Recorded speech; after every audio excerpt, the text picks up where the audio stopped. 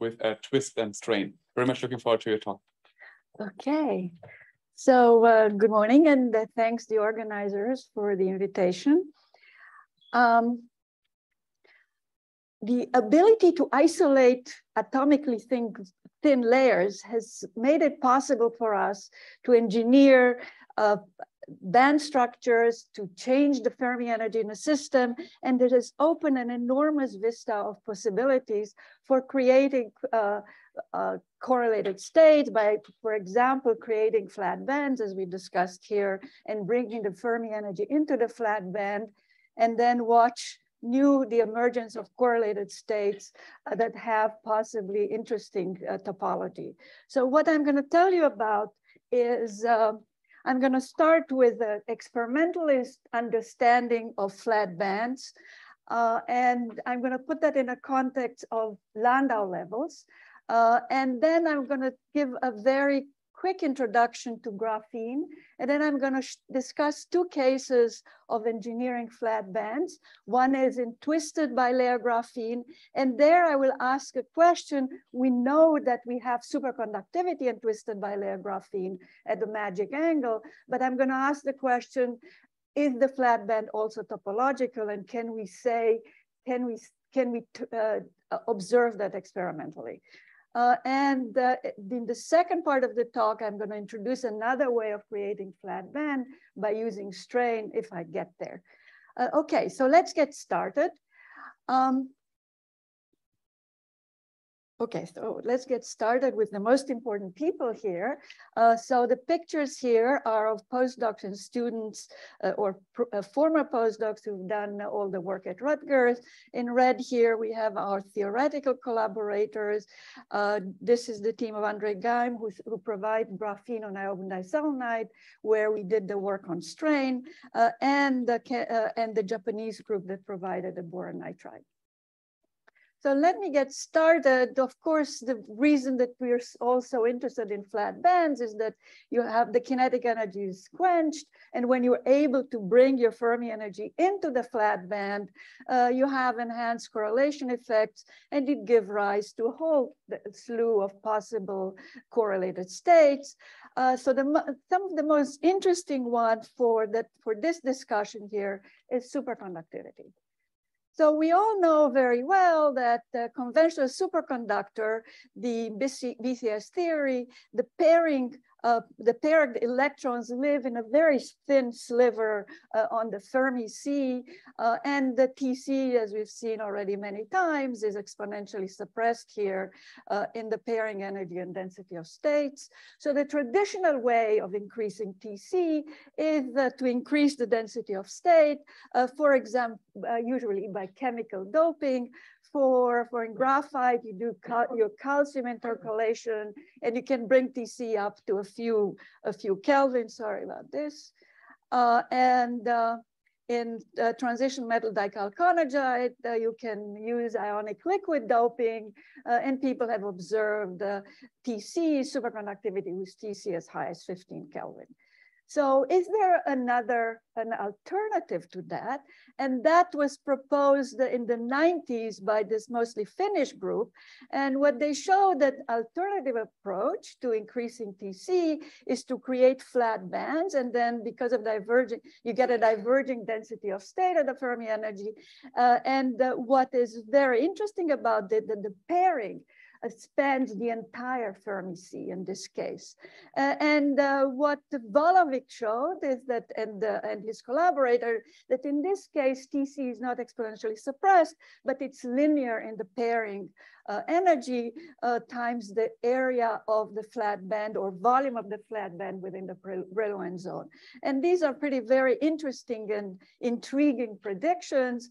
In 2007, in fact, Volovic predicted that you could get room temperature superconductivity in graphite due to in the presence of screw dislocations. And of course, there's a big question whether that is possible. However, the caveat about all this, and we've heard it just now from Debanjan and yesterday from ANDREI Bernavig, is that even though the pairing can happen at very high temperatures. Unless the superfluid stiffness is finite, it's completely useless. And if you have a single band, isolated band, in the Ginzburg-Landau sense, of course, the superfluid stiffness is going to go to zero because the mass diverges. So in 2015, this Finnish group found a way around this, and they pointed out that if you have a non-trivial geometry of the wave function, then you actually have a lower band on which is determined a geometrical bound on the superfluid stiffness. And they found that this geometrical bound proves a lower bound, which is proportional to the Chern number here.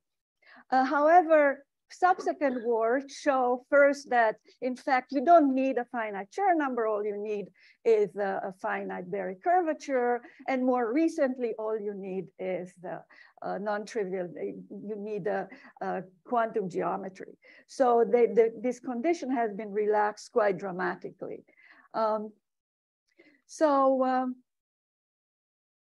So in fact, so the bottom line is not only do we need flat bands, but we want some kind of non-trivial topology. Experimentally, what we can measure is the Chern number. We cannot measure the metric or anything else. So we're going to be looking to whether those flat bands have a finite Chern number.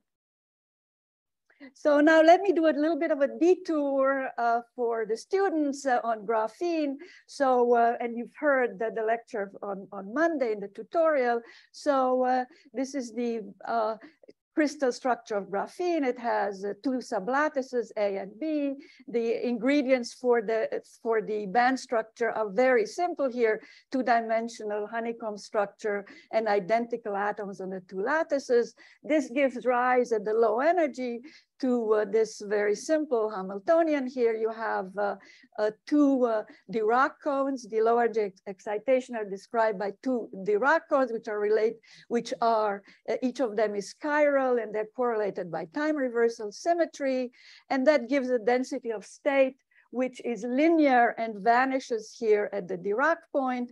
Experimentally, the fact, and this is where charge neutrality sits. So experimentally, the fact that density of state vanishes makes it possible with relatively small gate voltage to walk around here and to change the Fermi energy almost as will. In this kind of a geometry, about 1 volt in gate voltage buys you about 10 to the 11th carriers per centimeter square, or it changes the Fermi energy by 30 millivolts. Now, if you add a magnetic field, you have a gauge field here, and that gives rise to Landau levels, which in this case go like the square root of the magnetic field times the Landau level index. And what's interesting here, and most interesting for the discussion today, is the n equals 0 Landau level, which actually, if you look here, it's made up of both electrons and holes. If you park your Fermi energy in between the zeros and n equal 1 level, you find that there's no quantum Hall effect. Chern number is 0, and it's going to stay 0 unless you remove this degeneracy either by spin or by value. Okay, now experimentally, what we do is we measure. In this case, is scanning tunneling microscopy. In scanning tunneling microscopy, we measure the tunneling current, which here, this integral here goes from the Fermi energy to the bias voltage that we apply. Rho here is the density of state, and this exponential factor comes from the matrix element. And so that allows us to do two kinds of measurements. One is what we call topography. So we keep the current constant, the bias constant, and we raster the sample so we can see where the atoms are sitting. Another measurement that we can do with STM is take the derivative of the density di dv, and that extract the density of state here as a function of energy, which is controlled with the bias voltage. So this is what you see, what it looks like in graphene. This is graphene on graphite. And when you apply magnetic field, you see the Landau levels pop up, and there's a lot of information that you can extract. In particular, the Fermi velocity from this sequence here, life quasi-particle lifetimes from the line width, coupling to the substrate, etc. So there's a lot of information that you can extract from here. So basically Landau levels are the quintessential flat band with non-trivial topology. So for example, if you park your Fermi energy here, you can see the quantum Hall effect, which basically measured directly the Chern number. Basically, this is the number of edge states that you have in your system. If you park your Fermi energy in one of these Landau levels, you can see fractional quantum Hall effect. That is the emergence of interacting state. However, the problem is that, we have to apply a magnetic field here. So the question is, can we create flat bands without breaking time reversal symmetry? And I know of 3 ways of doing it. One is the magic angle twisted graphene. So you take 2 graphene layers, superpose them, and you have a certain angle where the band flattens here. That is a kind of a resonance effect. That is when the interlayer and intralayer hopping are comparable to each other. This is not a trivial flat band that you would get by just putting the system in a periodic potential. So I'm going to be discussing this. The other way of doing it is apply periodic strain that creates a pseudomagnetic field, which doesn't break time reversal symmetry, but acts exactly like a magnetic field in the sense that it gives you these pseudo Landau levels, flat bands, and by bringing the Fermi energy into one of them, you can hope to create non-trivial correlated states. The third way, which I'm not going to discuss, but Andrei Bernovic discussed it yesterday, is by bipartite lattices and their line graph partners. And these are a few examples. And these have naturally symmetry protected chiral flat bands. In this case here, for example, the Lib band. And these are very interesting systems that have not yet been really fully explored experimentally. Okay, so let me go to twisted bilayer graphene. So you've seen this probably many, many times. You bring the green layer on top of the red and twist it, and you're going to create a super period here, which is inversely proportional to the twist angle. But something that not many people maybe realize is that when you shift it, when you shift the 2 layers, this is what happens. You see the pattern remains the same. The only thing that happens, you change the origin. Okay, so the pattern, the translation, the pattern shifts, but nothing very interesting happening. You will see that you have boron nitride present. The story is totally different. So if the 2 lattices have different lattice mismatch, of course, this period is a little bit more complicated, and there is a lower bound on the size of your moiré cell. So moiré patterns have been, macroscopic moiré patterns have been known for hundreds of years in the textile industry.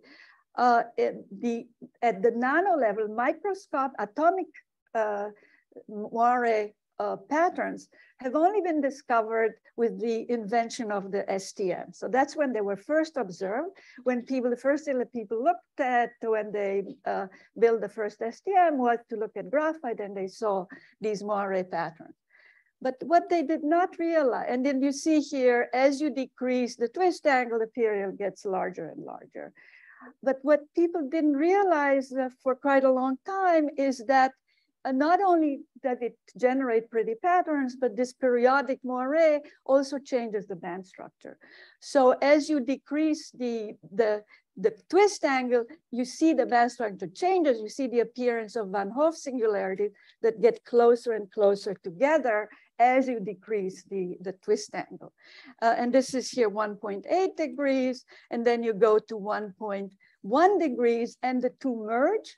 Another thing that you see that at the Fermi energy, you open a small gap here, which is kind of a hint that you might have correlated states.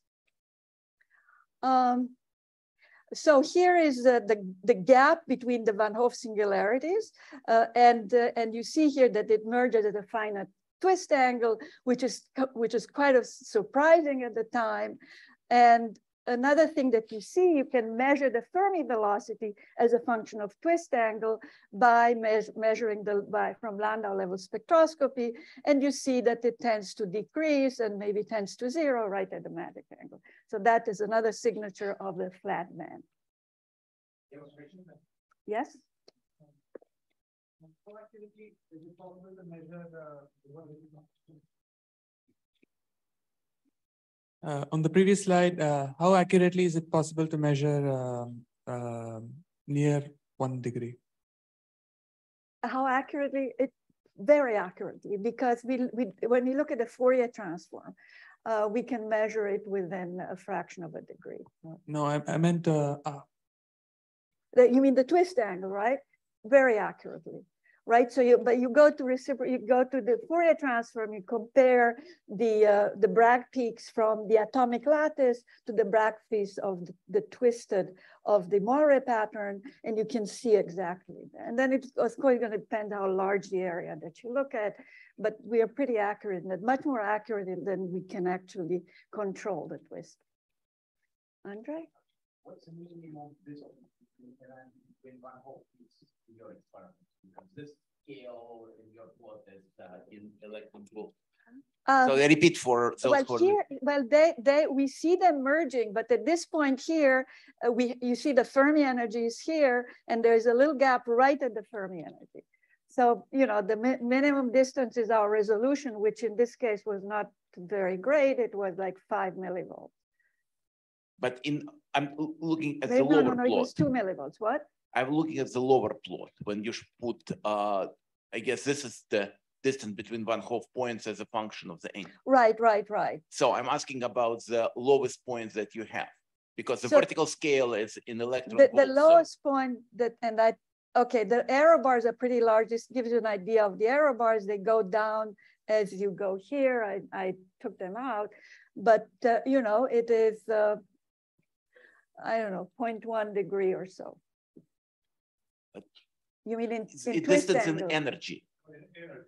It's about 5 millivolts. Okay. Okay, any other questions? Okay, so in order to understand what's going on, let's go to reciprocal space. And here we have the Dirac cones of the two layers, red and green. And you see that the distance between adjacent red and green Dirac cones in one of the K valleys is proportional to the twist angle that gives rise to this. This spans the mini Brillouin zone here. And because each one of them is descendant from a particular K valley, they have opposite chiralities. And now we have two mini Brillouin zone with opposite chirality, 8 orbitals per Moiré cell, 2 from valley, 2 from layer, 2 from spin. So now let's go back and look at this Hamiltonian. This is Hamiltonian in one particular K valley, and we're looking at these two Dirac cones. And you see that if there is tunneling between the two layers, which means that you have off-diagonal term here, then the intersection point between the two cones goes down and creates a saddle point. And that by P perp here is the interlayer tunneling. And it creates, so as we know, a saddle point in the band structure gives rise to Van Hoff singularities in density of state, a logarithmic divergence basically in the density of states. And at the magic angle, and you see as you decrease the twist angle, eventually you get to an angle, which is the ratio of the interlayer to intralayer tunneling, which is about at 1 degree. And this is just an illustration of how the flat band is created. This is work from the series group. And you see, as you decrease the twist angle, the band closes here, and eventually when you go up to 1.1, you get a perfectly flat band. The problem is that if you look at this, there's no gap to the remote band. So there's nothing interesting going to happen. You need a gap to the remote bands for something interesting to happen. And here is where nature is kind to us. And let me show you what happens to open a gap there. So here is again the Moiré cell, the bright regions here correspond to what we call AA stacking, where every atom in the top layer eclipses an atom in the bottom layer. The darker regions correspond to AB or BA stacking, where in one case the atoms in the A sublattice eclipse atoms in the B sublattice in the bottom layer, and vice versa for BA. Now there is something, we can plot something that we call registry index, which is the extent of which the top layer top layer atom obstructs the bottom layer atom. And if you have a rigid lattice, the AA regions and AB regions have roughly the same size. However, if we look at the energetics of stacking, you see that the AA stacking is much, much more expensive. It's like it's about 20 millivolt per atom more expensive than AB stacking. So the system really doesn't like to be in the AA stacking. And because this is an atomically thin layer, it can really readjust to reduce the size of the AA layers. So this is how, for example, at 0.3 degrees, the registry index looks like this. So the AA regions have shrunk to basically 10% of the Moiré cell. Experimentally, we see that as well. This is 0.28 degree. The AA regions are the bright ones here, ABBA, and they're separated by domain walls. Now, in order for this to happen, you need a lot of built-in strain in your system. And how does that happen? It happens actually in a very interesting way. Every atom here, I don't know if you can see the arrows, is kind of shifted a little bit in the Moiré cell, and they form kind of vortices that are, in one sense, you have a vortex lattice that is sitting on this Moiré. It actually has opposite vorticity in the top and bottom layer. Very interesting phenomenon. Okay, and this reconstruction, this is what gives rise to a gap. So now, because of the reconstruction, we have a nice gap between the flat band here and the remote bands, and that's what allows us to do all this interesting flat band physics. So bottom line, in magic angle twisted bilayer graphene, we have an isolated flat band. It's eightfold degeneracy. The degeneracy protected by C2T symmetry, inversion times time reversal, and the band filling is controlled by the electrostatic gating. So by gating the sample, we can move the Fermi energy within this system. And there's a way for us, this is the way we count it. Other people count, some were different, but I think this is a good way of counting the filling. So N naught is 1 carrier per Moiré cell. So N equals to 0 is charge neutrality. Electron sector is positive N over N naught. And holes is negative N over N naught. And -4 here would be an empty band, +4 would be a full band. Okay, so since, back in 2010, when we did our experiment on suspended graphene layers, we didn't have much control over the twist angle. What we did have was CVD graphene that had all the possible twist angle in the sample. So you could just walk on our sample and look at different angles. But there were several important technical developments in the intervening years. First, Correlated et al. And Jim Hohn's group discovered that boron nitride is a very good substrate. If you don't align it with, they didn't know that, with the graphene. And this enabled the observational fractional quantum Hall effect without actually suspending the sample, which we had to do. The second development was the ability to perfectly control the twist angle. This was developed by Manuel Tutuk. And using these techniques, a group of Pablo Jarria-Hilero at MIT were able to create this device. Twisted bilayer graphene is sitting here.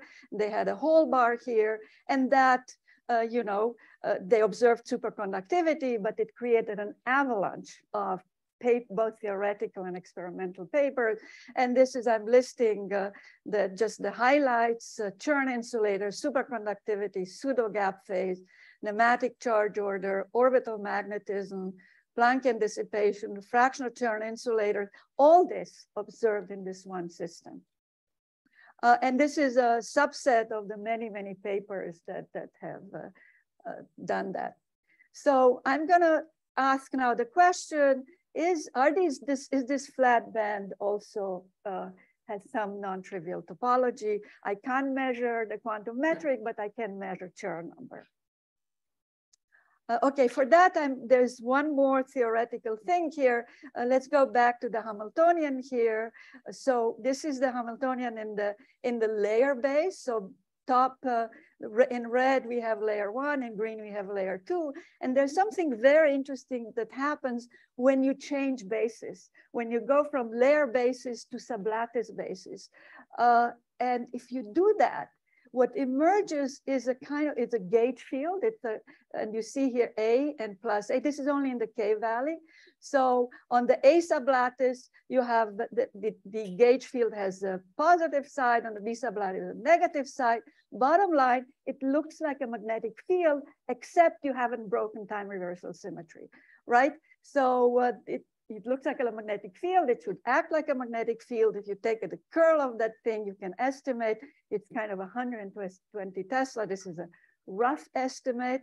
And if you have a pseudomagnetic field, then of course, the first thing that you know, you're gonna get Landau, pseudo-Landau level. These are pseudo-Landau levels because you haven't broken time reversal symmetry. And this is in the K valley. So you see sublattice A in red, sublattice B in blue. And if you look in the Moiré cell, you're gonna have a magnetic field pointing up on sublattice A, magnetic field pointing down on sublattice B. This looks like almost a Haldane Hamiltonian.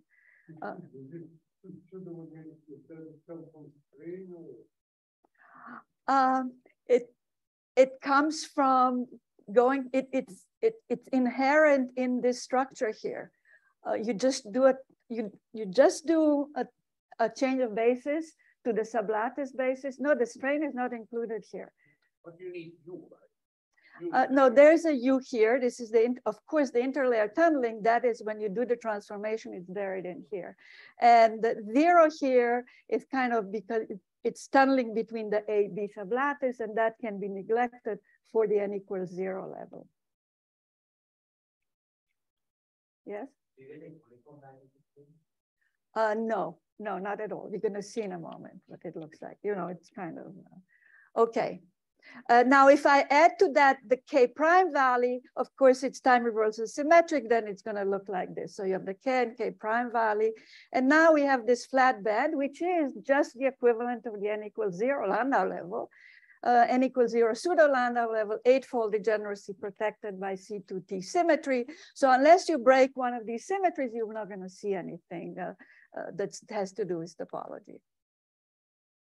Okay, so here we have again the pseudomagnetic field induced by Moiré potential. We can describe these the wave vector in 2 ways. One is what I call the Chern basis. So you put on the left everything that have Chern number +1 or field up, on the right everything that has Chern number -1, and then on the left we have K valley on sublattice A, K prime valley sublattice V, and vice versa.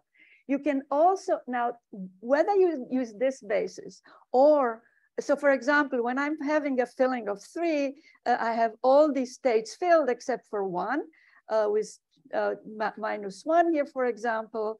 And but this is not going to make any difference unless you really break the symmetry, because you're going to fill these 7 states in different regions of the sample. They're going to be all over. So you're not going to recover, uncover the symmetry unless you break some of the symmetries. And I'm going to get into that into a moment. The other possibility is look at a sublattice basis. So you separate A on the left and B on the right. So in A, we have K and K prime valley, Chern number +1, -1, and vice versa here. In a moment, you see why I'm talking about this. Now, if you look in real space, in the real Moiré cell, and that goes back to your question here, this pseudomagnetic field creates these chiral currents that counter-propagating diamagnetic current loops on the AB and BA regions alternating here with opposite sign pseudomagnetic field. So depending on how you fill your states, you might discover this orbital magnetism. Okay, so let's see how we can break the symmetry. So first, let's see how we can break the C2Z symmetry, the inversion symmetry. We put the sample on a staggered potential. In this case, we have to perfectly align it with the boron nitride substrate. Let's fill it to a filling of, so now what happened, the A sublattice is lower in energy than the B sublattice. So when I start throwing in electrons, they're gonna first go in here, and only once this is filled, they're gonna go up here. So for example, when I'm at a filling of 3, this is what it's gonna look like. The last electron, let's say, goes here. We have a hole that has, it has both, well, it's both valley polarized, spin polarized, and sublattice polarized, okay? Yes? Yes. The alignment with the boron nitride is the whole thing is aligned. So which depending on, okay, boron nitride has 2 atoms, right? So the boron, depending on the sublattice on the boron is gonna stay lower than the sublattice on the nitrogen. So they have different energies. So that's how I break it. So if you go back to the graphene Hamiltonian, the reason we had this Dirac cones with no gap, that the gap was that we had exactly the same atoms on the two sublattices, the same potential on the sublattices. The moment you break that, you open a gap. My question is, when you have a TBG, you only align one of the layer of the TBG. You only align the lower one. The higher one is already automatically aligned. I'm going to get to that in detail if I get there. Okay. Okay. So experimentally, people did this. 2 groups: Goldhaber-Gorban's group and ANDREI Young's group. And ANDREI Young's group, by training the sample with a magnetic field, saw you know, a quantum Hall effect, anomalous quantum Hall effect, and with hysteresis here, which is a signature of orbital magnetism.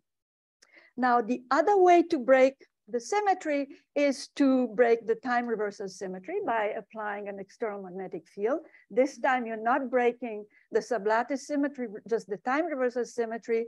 And again, for C equal to 3, this is going to look like this. Now I'm looking in the Chern basis, not in the sublattice basis. And again, I have one hole here. So the system for the case of 3 is going to be valley polarized and sublattice polarized. It should show an anomalous quantum Hall effect, which it does. So here is the straight-up formula. So filling of 2, we go to precisely quantized state at about 3 Tesla. Filling of 3, it's precisely quantized at 7 Tesla or so. So both, depending on how you break your symmetry, you can reveal the underlying topology. It's not there unless you break some symmetry. It's not visible unless you break some symmetry. Okay, so let me now focus on this part here, breaking the symmetry with the boron nitride. Now, aligning 2 graphene layers, experimentally, we know how to do it very, very precisely. However, we have no idea how to align the boron nitride. So you have a magic angle twisted bilayer graphene, you put it on your boron nitride, you cannot control the angle. Very, very difficult. And why am I saying that? In order to achieve this state, you had to be aligned to within a fraction of a % of the angles. And let me show you why. So the condition for that, you have to have commensurability between the boron nitride Moiré pattern and the twist TBG Moiré pattern, okay? And here is the condition for commensurability. We want to have the TBG at the magic angle, and so NPQ are 3 co-prime numbers. So anomalous quantum Hall expected in a non-trivial case is graphene is 1.1, graphene boron nitride is 0.55, or you can have graphene 1.1, graphene bornitride 0, and that's it. And there are very tight bounds on that. So let me show you why.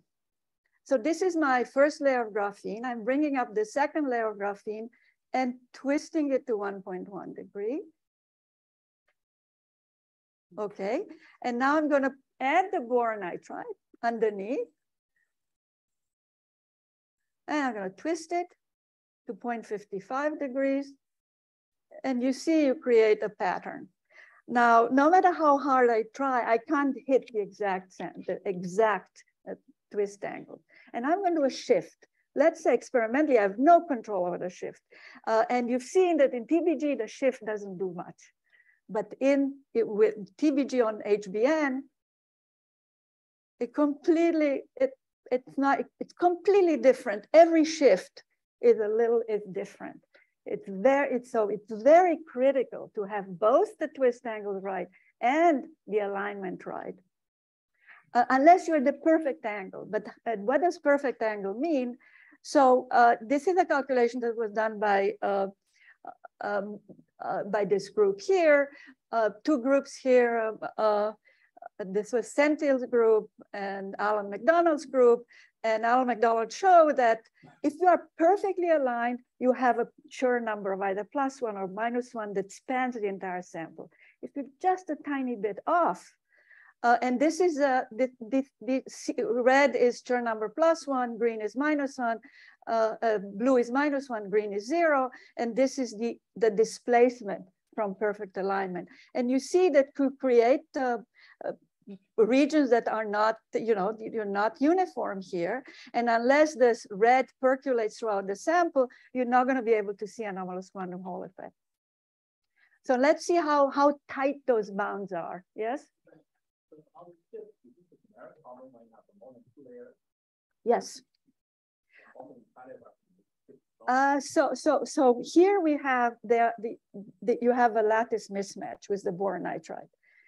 Now, when there are, I haven't tried that. At what point? I haven't tried that. I don't know. But certainly when you have a lattice mismatch, it's a mess. Okay, so how tight is it? Now, the ANDREI Young sample was here. And you see, this is the region, T graphene versus T graphene bornitride. This is the region that where you have to be in order to see anomalous quantum Hall effect. You have to align it within a precision of a fraction of a percent. Impossible to do it. So we were wondering what's going on. Either these guys are just unbelievably lucky, or something else may be going on. Okay, so it turns out that something else is going on. And this is what's going on. So we prepared a whole bunch of samples and we looked at them with STM. This is 0.46 for TBG, 0.45 for GBN, and so on and so forth. This is the Fourier transform.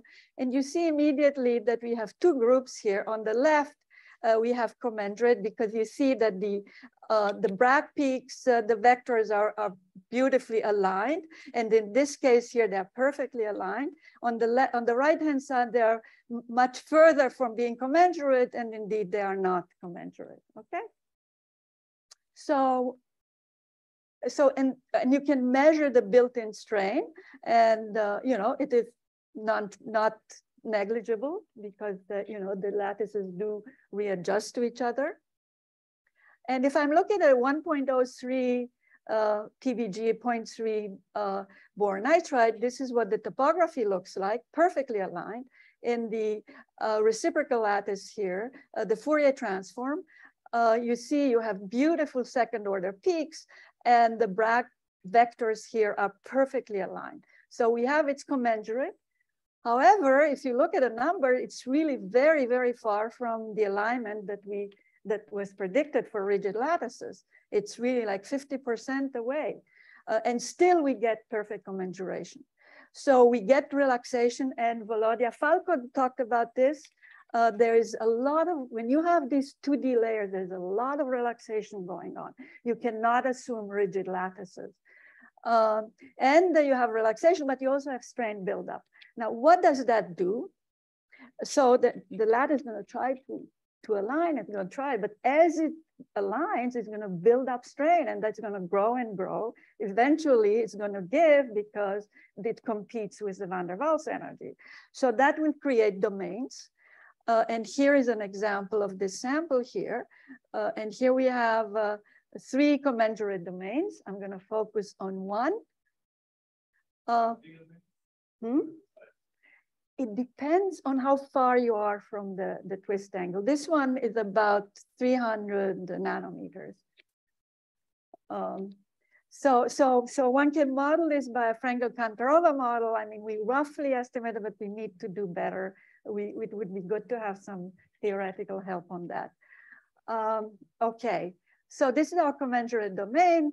And here we have a tensile domain wall that you know, it gives. And then we have a hole here, it becomes incommensurate, and then the organizing starts over again.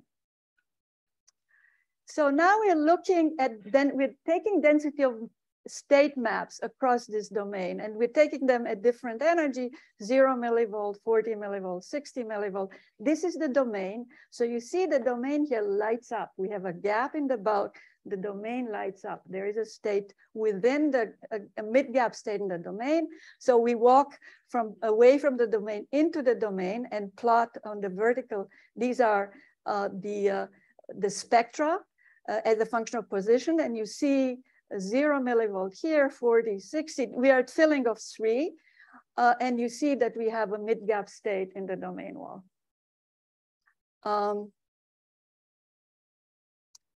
And no, this is just preliminary work. And we trained the system, and we look at, we trained the system with 500 millitesla, and we observed that there is a well-defined chirality here. And that chirality changes sign when we train it with an opposite magnetic field. Okay, 5 minutes, okay. Okay, so, right, so it looks like, first of all, the nature helps align these systems, and perhaps it's these domains that give rise to the anomalous quantum Hall effect. We don't know yet, but it looks pretty promising, and we still have to do a lot of work to understand this. Okay, I have 3 more slides, and I'm going to summarize. So scorecard for magic angle twisted bilayer graphene. It turns out that in our group, only 1/3 of the samples are superconducting. Pablo tells me that they're now better than that. But the point is that it's not so easy to get the samples to be superconducting. And one of the reasons, probably the main reasons, is that there's twist angle disorder. No matter what you do, the twist angle changes across your sample, and you can see that with various techniques. And unless the magic angle percolates throughout the whole sample, a transport measurement is not going to give you superconductivity. You of course can see it locally, but not globally. The other problem is the TC is never larger than 4 Kelvin. So unlike what Volovic predicted, it looks like we're never going to get above 4 Kelvin in this system. And one can speculate why. So going back to Volovic's very simple formula here, you see what enters here is the volume of the flat band in the Brillouin zone. And for magic angle graphene, it's only 0.04%. It's tiny. So this factor here kills TC. So unless we can maybe increase this, we can probably not go much higher. Now, if you look at the formula here, there is a recipe for increasing it, the volume in reciprocal space, because if you make the twist angle larger, the magic twist angle larger, then the volume in reciprocal space is going to increase. How do you make it larger? By increasing the hopping between the layer, okay? And that can be done with pressure, right? So that was done by the Columbia group. So they applied pressure and, gigapascal, huge amount of pressure. And indeed, they increased the magic angle from 1.1 to 1.27. And they increased TC from an initial, I think, 2 Kelvin to 3 Kelvin. And we're not there yet. So it looks like this route is not that promising. So one has to find other systems of flat bands where perhaps the volume, first of all, that are less finicky and where the volume is larger. And since I'm at the end of my talk, I'm not going to tell you what the system is. I'm just going to give you a hint. And the hint is twisted bilayer graphene. We have a periodically modulated interlayer hopping. Okay. So what we thought about, okay, what you are, instead of a periodically modulated interlayer hopping, you have a periodically modulated intralayer hopping. And in this case, what happens, so that you can do that by periodic strain, and that gives you pseudo-Landau level, which I won't get into, but we can discuss it later. So here we can control the strain period, no big deal. So that controls the mini Brillouin zone area, controls the volume of the Brillouin zone in reciprocal of the flat band reciprocal space, and you can also control its strength by the amount of strain that you put in there, and that allows you to control the flatness of the band. And since I'm at the end of my time, let me go to the end, jump here to the end. Nope. Okay, let me jump to the summary.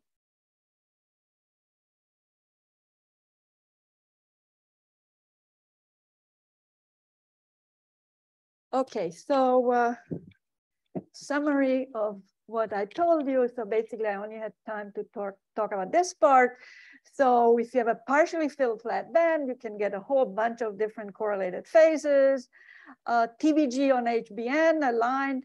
The lattice relaxation favors commensurate Moiré pattern to a certain extent, unless you're too far away from the commensurate angle.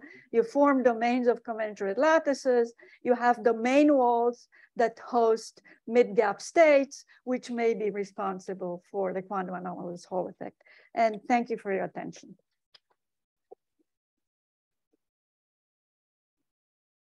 Thanks for this very nice talk. We have time for questions. Just a simple question. Since you are not sure whether domain walls host mid-gap states, the quantum anomalous Hall effect, have you been able to detween the samples, like to play with the twinning such that somehow you remove these domain walls and see whether transport changes? So the domain walls are created by the self-alignment. And unless you are at the perfect commensurate angle, which is 1.1 for TBG, 0.55 for TBG HBN, at that point, you should be able to create, get rid of the domain walls. You don't want to get rid of the domain walls, but well, I mean, just to you check still whether don't have the edge of the sample, which is going to give you, if all these ideas are correct, which they probably are, then it is going to give you edge states at the edge of the sample. You're not going to chase them away. So the edge is defined either by domain wall or just by the physical edge of the sample, whichever is smaller. My opinion. Okay, got it. How is the domain wall distributed in the sample? Is it uniformly distributed? I know that's a whole different story. That's very, very interesting. So the domain walls, they like to be aligned across some crystallographic axis. Now, but if they're forced to be along another axis, they go like this. They go along the right axis and then they jump and they become much wider. And we have both tensile and shear domains. And we are working on writing this up, but this is, a whole different talk. Yeah. Thanks. So yeah, about the last part of the strain effect, I have two questions. One is, what is the energy scale in the experiment they didn't get a chance to talk about compared to magic angle graphene? The energy scale of what? For example, the flat band and the next band, remote band, what is the energy gap? Well, I can show you that. So it will depend on, it's pseudo-Landau levels, right? If you have a periodic size, pseudo-Landau levels. So it's going to depend on the pseudomagnetic field, which depends on the strain. You can tune that. So, we have about 100 millivolts go between what in this particular sample. If I remember correctly, 100 millivolt, the pseudomagnetic field here is about 120 volt. I mean, here we have pseudomagnetic field, which is about 8 volts. So this is graphene on pillars, 8 Tesla. Yeah, another quick question is, have you tried a one-dimensional periodic strain field? You mean tensile strain? One-dimensional, so you can create a pseudomagnetic field, which is periodic varying, but it's in one direction, not in the other direction. I see. So just have one array of pillars. Yeah, one way. We have done that and we looked at it. There's very interesting quantum Hall physics there. And there's very, very interesting things going on there. We couldn't understand, we couldn't get anybody to help us understand this, so we never published it. But I'll be happy to talk to you about this. Because I think the energy scale may be even more favorable in that case. I see. Okay.